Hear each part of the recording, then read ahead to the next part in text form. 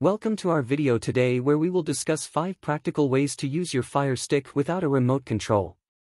Let's dive right in.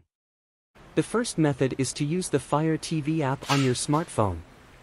Simply download the app, connect it to the same Wi-Fi network as your Fire Stick, and you can control it with your phone. Another option is to use a universal remote that is compatible with Fire Stick. Make sure to check the compatibility before purchasing a remote to ensure it works seamlessly with your device.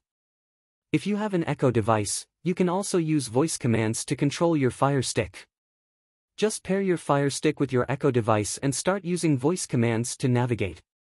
For those who prefer a more hands-on approach, you can use a wireless mouse or keyboard to control your Fire Stick. Simply plug in the USB receiver to your Fire Stick and you're good to go. Lastly, if all else fails, you can try using HDMI CEC if your TV and Fire Stick support it. This feature allows you to control your Fire Stick using your TV remote.